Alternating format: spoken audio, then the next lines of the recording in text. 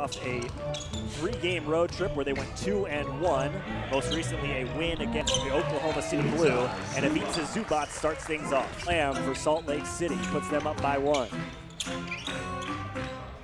Zubac giving a great pass from Troy DeVries. Playing well, he's keeping them definitely in this game this first quarter.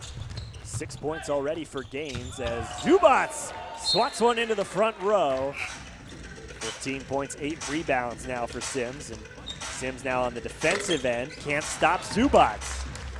Blow for blow. Defenders looking for a lead. Haven't had one since the first quarter. Zubac on the offensive glass gives the defenders the advantage. Much in that activity and efficiency from Sims, and you're exactly right. He's played extremely well. Could work on his defense a little bit as Zubac has started to get inside. No substitutions for LA during that timeout.